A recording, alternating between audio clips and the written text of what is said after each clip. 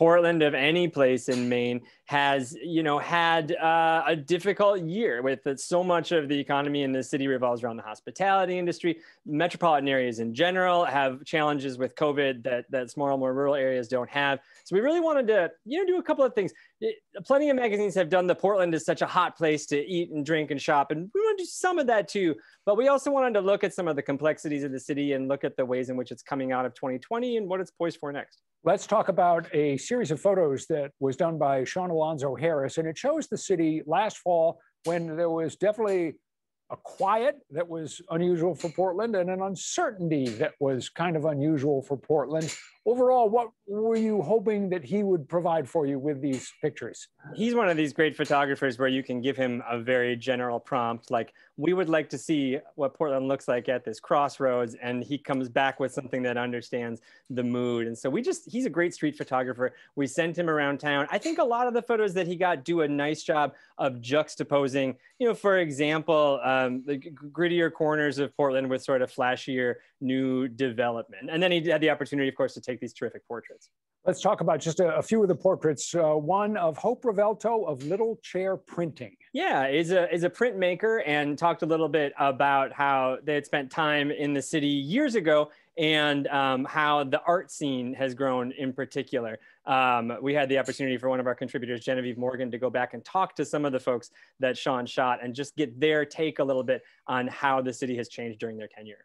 Another one of the Portlanders whom he's shot, Joe Kings of Ultimate Car Care, is a car wash. He and Genevieve talked a little bit about how he has seen in his decades in Portland, the city become a much more diverse place, as well as a more welcoming place for businesses run by people of color. And he has been very involved in the Black business community and the BIPOC business community over a few decades. So he had an interesting take on that. And one last one, Athena Lynch, who's a sculptor and a multimedia printmaker. Who is an artist, that I think Sean ran into at a gallery show. And among other things, she kind of combined both of those conversations, talked a little bit about the art scene, talked a little bit about how she had moved to Portland from Richmond, I think, and how, her experiences in Portland, particularly as a person of color, can sort of compare to living in a more rural area of Maine. You've got a story about something I had never heard of before, and it's quite charming.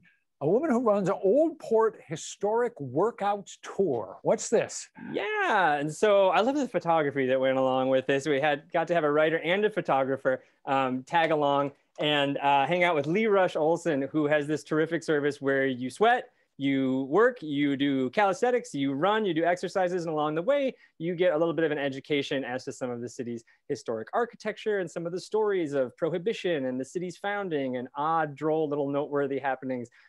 She's one part historian, she's one part workout guide, and I guess those things come together in a really fun way. If you're going to write about Portland, you're probably going to write sooner or later about food. You've got a piece on how Washington Avenue has turned into a rather unlikely restaurant row in the city in the last decade or so. I think this was honestly an excuse for some contributors to just go eat and drink their way up the street, outdoor and masked, of course. But yeah, Washington Avenue, and we're not the first people that cover this. It's so interesting to see this go from a factory row, even within the span of the last decade, and a lot of empty storefronts and things, to having some of the best restaurants in the city. I'm very fond of Kong Tu Bat and Terlingua. Adventurous cuisine, and then there's great Oxbow Brewery is one of my favorite places in the world. So it's a short item. Like I said, we wanted to do a little bit of showing what's fun to do around Portland, and especially as the summer kicks off, strolling up and down Washington Avenue is going to be real popular again. I think.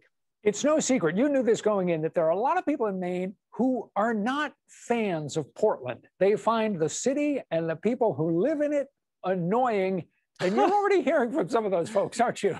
I mean, that happens. The thing about our readers and about everyone who lives in and loves Maine is that we all have our favorite little pockets. And I think a lot of people who, especially from away, love Maine for its rural character. What we say to people, I think in the Ed Note here, and what we say to folks who write in or comment on Facebook or this sort of thing is like, look, regardless of what your favorite part of Maine is, if you care about the state, then you should care what's happening in Portland. Because if you're somebody who derives a living from fishing or farming, for example, then your livelihood and your world is likely impacted by how the hospitality scene is going in Portland, and so on. It's all connected. And I think people understand that once they read through an issue like this. I hope so.